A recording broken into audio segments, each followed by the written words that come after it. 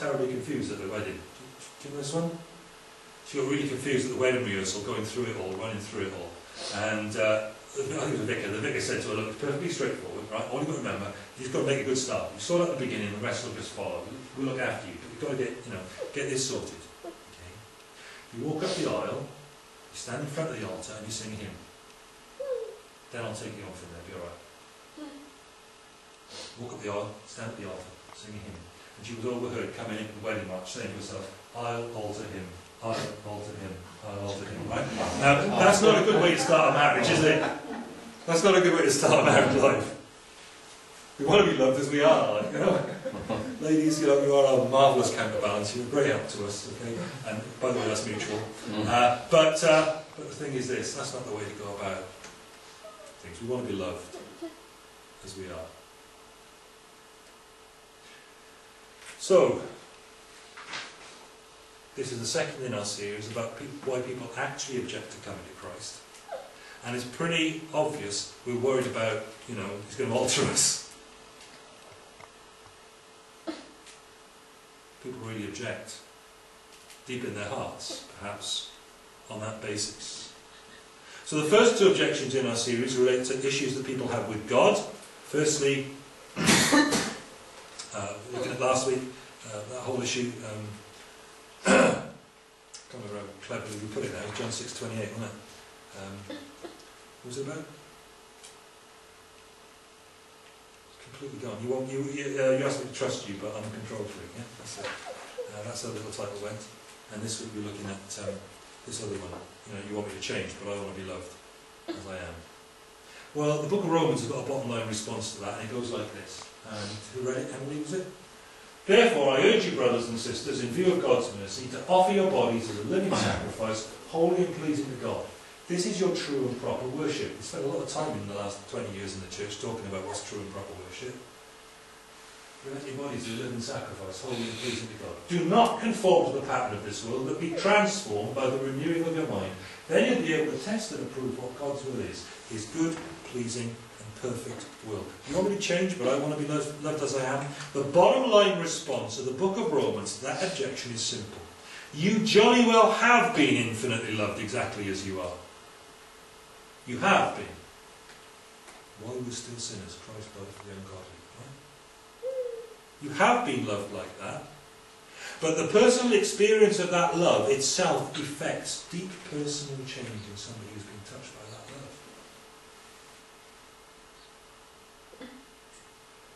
So, we're going to look at how Romans unpacks that love of God, who it comes to and how, and then we're going to look at how that love impacts issues of conformity and transformation and renewal of life. And then finally, we'll look at how that entire process puts you in harmony with the universe. So first of all, let's look at what primary change of heart and life it is that God is actually asking for. Because we get scared about what He is asking for. This is what He's actually asking for. He's fundamentally asking for appropriate, proper, it's only right after all worship. How can that hurt? It's only right after all. How can that hurt? What Paul has been using to stimulate that worship is there in the book of Romans. See from the colours on the screen there, I've used that golden therefore. Right? Therefore, I urge you, brothers, in view of God's mercy, to offer your body as a living sacrifice, holy and pleasing to God. This is your true and proper worship. What's Paul saying? He's saying worship. Therefore, worship. Therefore, because of all that's just been spoken about, worship. It's not going to hurt, is it? The actual change, the fundamental, most basic change that God is actually looking for isn't nasty or arduous so much as worshipful. Worship not demanded of unwilling people, but worship inspired by the previous things Paul has been writing about in Romans. That's why he says therefore. Am I making a meal of this? Look, what am I looking for? What's the change? Worship. That's a change. People don't naturally worship God, do they? And worship God on the basis, he says, of what's just happened. What's just happened in Romans? There's a reason for that golden therefore. Fundamental change in worship. Wherefore the therefore. Oh, what about that? Therefore is there for a reason. What's the wherefore of the therefore? Therefore, on the basis of what I've said, what have I just said? Come on, we've been reading Romans for many years, somebody. What's Romans about? Have we done this before? Yes, Simon!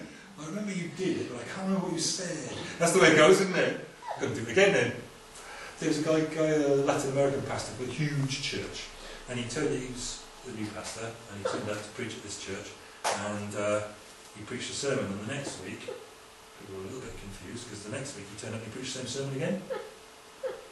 And then the third week he came along and preached again, and the deacons thought they ought to have a word, you know, it's the same sermon 3 weeks, like, you know. So they went along and they said, Pastor Ortiz, it's a very, very fine sermon. They were respectful of their preachers over there. Very, very fine sermon. But you know, it seems quite similar to yes, he said, when you start doing it, I'll start preaching it. I don't do that ever. I haven't encouraged to say anything like that. But isn't that amazing? You're going to do it again. Ready? Okay, what's Romans about? Can you teach me the message of cognitive Romans while I stand on one leg? Shall I try that? There you go. Chapter... No, I'm tired and dizzy. Romans 1. The Gentiles sin without the law, but they've got their conscience and they know it's sin. Chapter 2 of Romans, the Jews sin with the law. They've got the law, it tells them that that is sin. So what's the difference, chapter 3? Well, no difference in this respect. All have sinned and fall short of the glory of God, and are justified freely by his grace, by the redemption that came through Christ Jesus. There's the big headline for Romans. All have sinned and fall short of the glory of God, and are put right with God simply by the redemption that came through Christ Jesus. Jew, Gentile, everybody, that covers everybody in the world. We've sinned, we know it, secretly. We make all sorts of excuses, but actually God has done this. Saint Christ Jesus, redemption. Right?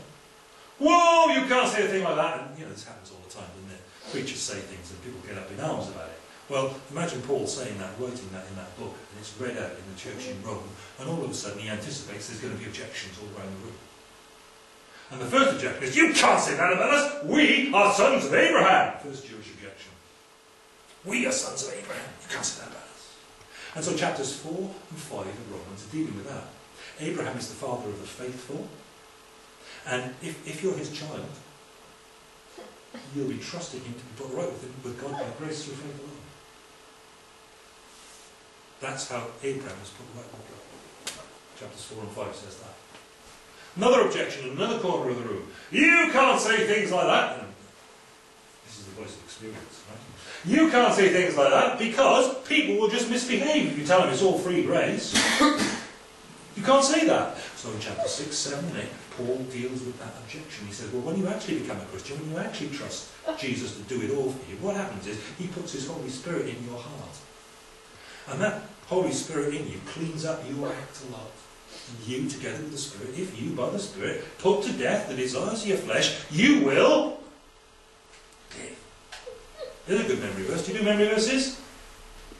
Yeah? Only when you're made to, is it?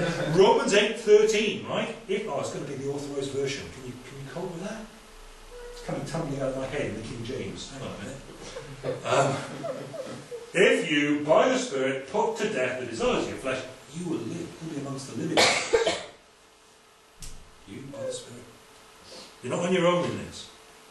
There's the first objection. You can't say that with sons of Abraham. There's the second objection. You can't say that, because if you say that to people, they'll just go and live as they like, because they think salvation's free. Next objection. That means God's unfaithful to the Jews then. Chapters 9 through 11. What's the response to that? No, God isn't being unfaithful to the faithful. God is approaching a bush that was planted in order to bear fruit, a vine. Should have been given, you know, tasty grapes and nice drinking juice, right? And he comes to that vine and he finds a lot of those branches are no longer in him. They're not trusting in him. They're not bearing fruit in him. They're not drawing on the sap and producing his fruit. And so they're pruned. They're not living branches that he's taking off, they're dead branches that he's taking off. And he's grafting in fresh stuff onto that same rootstock. It's not that he's being unfaithful, it's that there are those who've been unfaithful to him and been pruned out. And new blood has been brought and grafted into that rootstock. And you know about that because you know about your viticulture in ancient Israel. You know about that stuff. So there's this proposition. All have sinned, whether they got the law or not, and fall short of the glory of God, and are put right with God by grace through faith alone. The redemption that came through Christ Jesus. And then there's the objections, and he's dealt with the actual objections he anticipates people will have. There's a paradigm for what we're trying to do in this series. And now in chapter 12, he has spent, three, 4, 5, 6, 7, 8, 9, 10, 11. He spent 8 chapters dealing with their little objections that will be underlying everything he's saying. And now he comes back to the point, and he says, therefore, in view of this mercy of God, and in view of his consistent behaviour and character, in view of all of that, I urge you, brothers and sisters, in view of God's mercy, to offer your body as a living sacrifice, holy and pleasing to God. This is your true and proper worship. What he's done is wonderful. Worship him. And that's a change.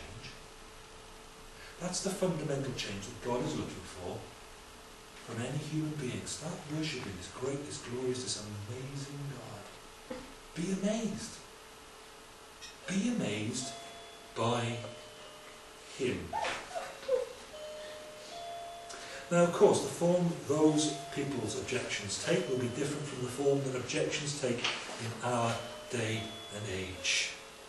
But on the basis of his unconditional, unmerited favour, served up free to those who trust in Jesus. Come on into this fundamental change in life direction, says Paul. Live out that golden therefore.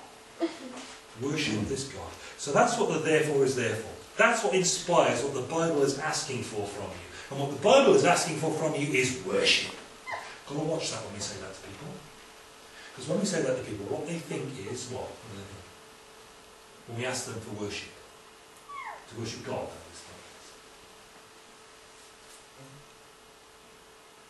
These? A suit? And a big scary looking building? It's cold and damp, and the seats are really rough, you know? And somebody up the front. Yeah? That's also your impression of a duck. And my impression of a duck. It was a bit like a duck, wasn't it? Well, there you go. Draw your own conclusions. And then, you know, stuff from the previous age. Yeah. And if kids misbehave, there's a loud tut-tutting noise from somewhere. Yeah, like that, yeah. Yeah, am I misbehaving? Or a sweetie gets passed along the road, you know? The ones that are stuck to the packet, you know, the ones that have been there for ages. That's what they think worship is. It's not, is it? Fundamental, deep-seated, heart appreciation of the goodness and the mercy of God, rejoicing in Him. Yeah? They won't necessarily get that when you ask for worship. That might need to be explained. Worship, what is it? What does it do? What is worship? Music? Worship in some sectors is having funky tunes in church on a Sunday. Sorry, can't do that. We got what we got, yeah? Singing? Oh, I love the singing. That's not worship, is it? Paul, what was it? Swaying about a bit, you know? Hands up, hands down, you know, people require different things. Full on bopping around the room. Been there, done that, interesting. What are we talking about, Paul? We're talking about worship. What does he say? Present your body, your earthly existence as you live it out, as a living sacrifice to God. There's your worship. There's your worship. Never mind me grabbing every ounce of my life, which ends soon enough and you want to get the one. Making sure I enjoy every bit of that life for myself to the full. Never mind that, put that aside. Yeah, I've only got the one life. Just like he did. The one life he had. And he laid that precious life down in sacrifice for me. Because I had messed things around a bit. Messed them up. And my life's nothing like as good as the one he laid down for me. But if he wants it, he can have it. Because of all he's laid down for me, that's worship. Says Paul. That's worship, he can have it. Take my life, let it be. So him, I'm going to forget it. Consecrated, Lord, to thee. Take my moments and my days, let them flow in ceaseless praise. Here's an old hymn. Do you like that one? Yeah. That's what's there. That's worship. That, my friends, that is the appropriate worship response to the things that Romans is about. The grace of God in the gospel for utterly undeserving rebels, failures and sinners, me. Glad worship. Glad. Grateful. Grateful. Not worship extorted, but worship that bursts through. That's so much for me. What is it that transforms our thinking to the extent that we worship God gladly like that? We come to understand the unmerited favour and love from God towards us that Paul is setting out in the preceding chapters. Okay then, that's what it is. It's coming to understand the love that we want for somebody to love us in spite of what we're like. So here's this human desire, this deep human hunger to be loved in spite of what we're like. And there's so much time hiding away what we're actually like so people won't see, so they might possibly like us. And here's the key to it.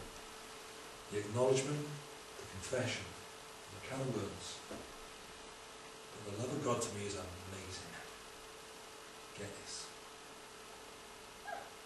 Hallelujah. So, what is the life change which springs from this appreciation of being unconditionally loved? What does that life change amount to? What does it do? We've looked at the fundamental changes, the change to worship.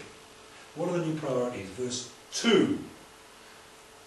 Do not conform to the pattern of this world, but be transformed by the renewing of your mind, and then something will follow from that. You'll be able to test and approve what God's will is. It's good, pleasing, perfect will. Do not conform. It's Glastonbury this week. You noticed? Yeah, Cumby is empty. Everybody's gone. Right? Tippy Valley deserted. Then in Glastonbury, Cumby's empty. This week I spoke to someone in the shop in the village who is performing at Glastonbury. I thought I'd slip that in. I had to slip it in somewhere, didn't I? But I spoke to someone who's performing at Glastonbury this week. And, I mean something, because when I grew up, all these festivals were a big deal, perhaps more than they are today. And they were all about non-conformity. They were all about not conforming. They were all about kicking over and all. Some of you were smiling with fond memories in the backseat of minds. This is what it looked like for those who weren't around at the time. Well, some of it is. This is sort of the 70s, in quick cameo on the wall. It's all about non-conformity, and there's those guys there running around in their underpants in the mud in Glastonbury. Just throw off all restraint kind of thing. I had to look hard to find a photo that had underpants. There's this one here, grow your hair. That was a big no. Do you remember growing hair? I remember friends of mine who were growing their hair, and their fathers got so disgusted, and all their friends at work were such gibbet about their boys looking like girls that they'd pin them down in their living room and cut their locks off, in disgust at this rebellion, this non-conformity, not conforming. And there was all this psychedelic stuff. Do you remember that, with the headbands and the big ties and the funny flary trousers and the platform boots? And my Afghan coat ended up going under somebody's dog at the end of this useful life. And that against the background, a rebellion against, this is a 1970s businessman with his suit and his tie looking tidy. You were talking about your scooter, mods, rockers. There you go. It was all about not conforming, but it was a terribly conformist way of not conforming, because there was the uniform and there was the pattern of behaviour and there was the expectations. Paul is saying, don't be conformed. The call to follow Christ is a call not to just go with the flow and drift along with the way everything happens in this world, to think what it tells you and to do as it requires of you. Simply because you have been so loved as you are. You don't idolise the opinion formers of this passing age, but you worship the God of the ages who loved you like this. And instead of being poured into this world's mould, you follow him, because he's everything to you. He's amazing. What does conformed mean? Anybody? Conformed? Conformed?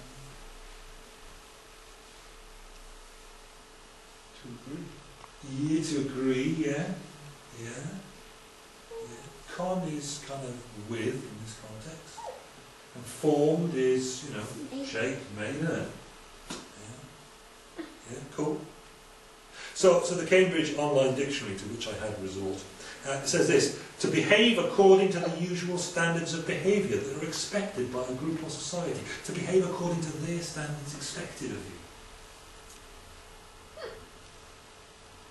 It's like concrete and formwork. You know, you put up shuttering, yeah, for a wall, or certainly where Ben is, they make houses, they make flats, huge blocks of flats like this. They just put in the scaffold and they put in the shuttering and they pour the concrete, put the steel in it, into a mould, in situ. You pour this wet, formless stuff in and you pack it down a bit and it sets in a shape.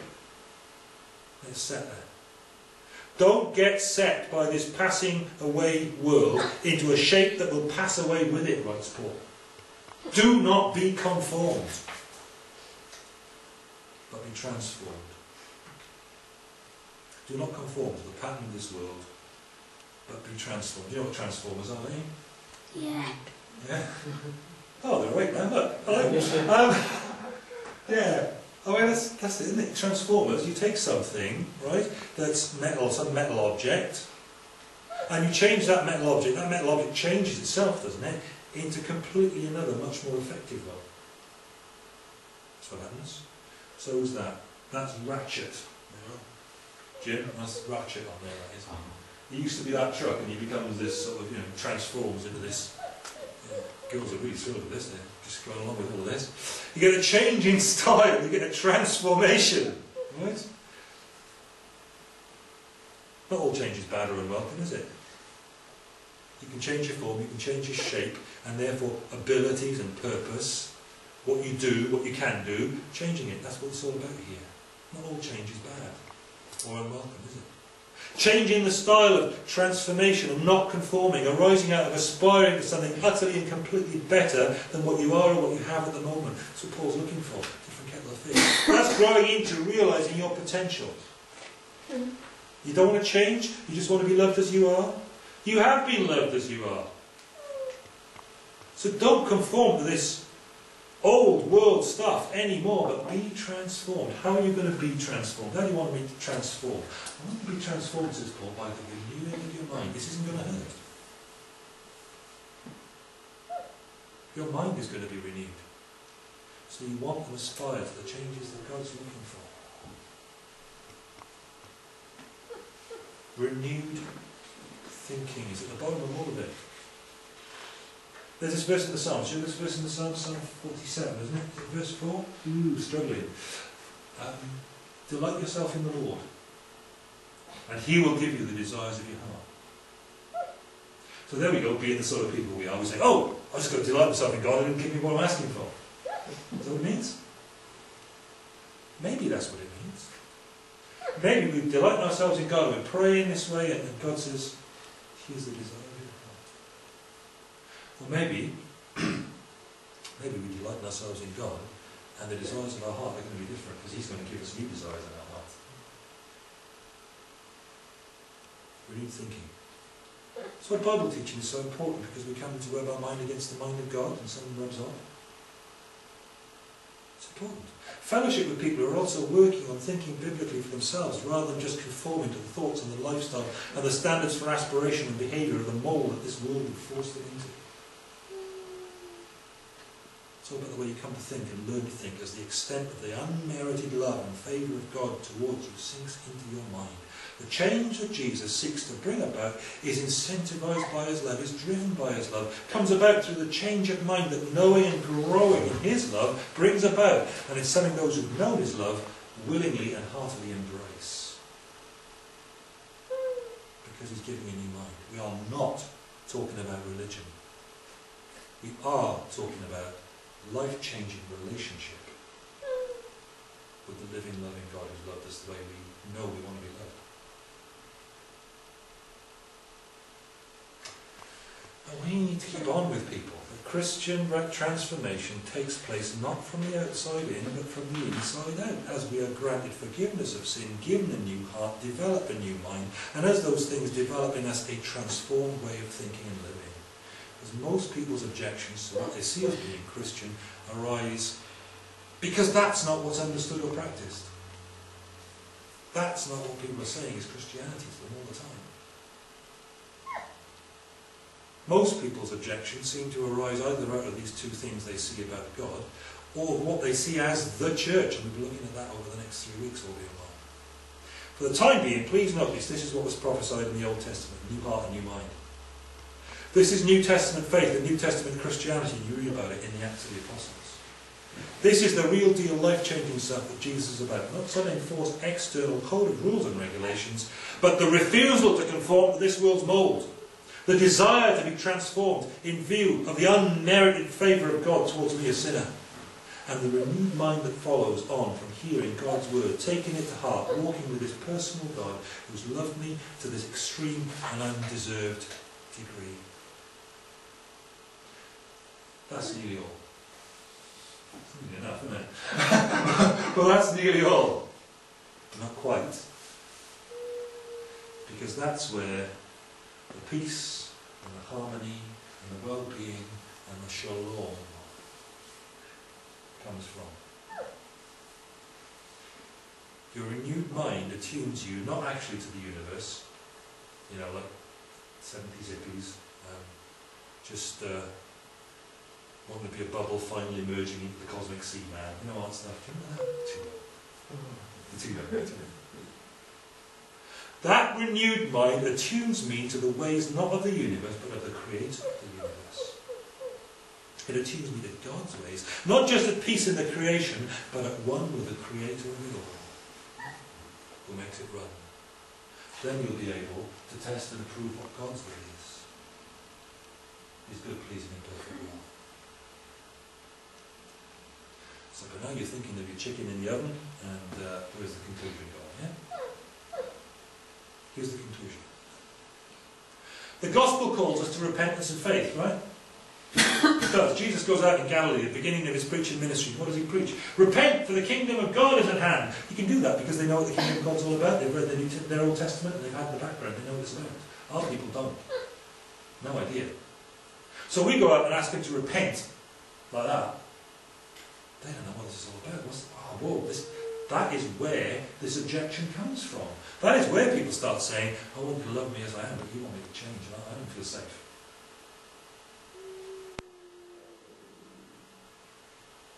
As Christians, we've got to be wise to that. How do you help a man with a broken leg? Do you help a man with a broken leg to walk by marching up to him, kicking his crutches straight away from under him? You don't. You take him to physio. So often as Christians we can make this mistake. We're walking up to people who are hurting and broken. And they know they need a saviour, but they've never heard of him. They don't know what it's about. And all they hear from us is, change yourself! It's like kicking the crutches out from under a guy who really needs some physio before we get to that. We'll come to that, but he needs some physio first. Paul has spent 11 whole chapters of Romans so far, spelling out the situation with the unmerited favour of God and encouraging and strengthening these people in those 8 chapters from chapter 3 on 4 onwards. Strengthening and encouraging those people in the gospel truth and patiently discussing with them their problems and their issues and their objections and so on before ever getting to the crucial appeal he makes at the beginning of chapter 12. So how do we address this often hidden objection that people have, and they come at us and talk about, what you might say last week, UFOs or something, wouldn't it? People come up with the strangest things to evade the gospel, don't they, and the implications of Christ, you know? What's underneath all that? Well, maybe this one, you want me to change, but I just want to be loved, please. I'm hurting. I don't feel safe with the change you're talking about. What do we say? Well, you have been. Let's talk about it. You have been loved like that. Let's talk about that. It's tremendous. Understand about this Jesus. Understand the extent to which he's gone for you. Understand he did this on the basis of nothing that was good that was already in you. It came for you. Understand that God meant nothing bad for you or anyone else in all of this. He's not here to hurt you. Understand the way this world seeks to pour and set and solidify you in its own fundamentally, fatally flawed mould. And rebel against that. Don't be conformed to this world. Be transformed by the renewing of your mind. Get that brain food of God's word into your thinking and walk away from the anaesthetics of this world's tempting little fixes, temporary fixes. The trouble with anaesthetic is it wears off, right? And then where are you? Walk with the Creator of the universe, who walks with you in his garden, discussing his ways with you in the cool of the day. That's the call of Christ, isn't it? That's the call of Christ. That's the message of this gospel. We're not representing it like that. And the question has to be, why on earth? Because it's creating an objection that's really keeping people from Christ. Therefore, I urge you, brothers, in view of God's mercy, to present your bodies as a living sacrifice, holy and acceptable to God, which is your rational, reasonable, what does that word mean? Appropriate act of worship. Do you know what? It's good. It's great. And there's nothing to be afraid of there at all. Given the way that he has loved us, and given himself for us. Amen? Amen.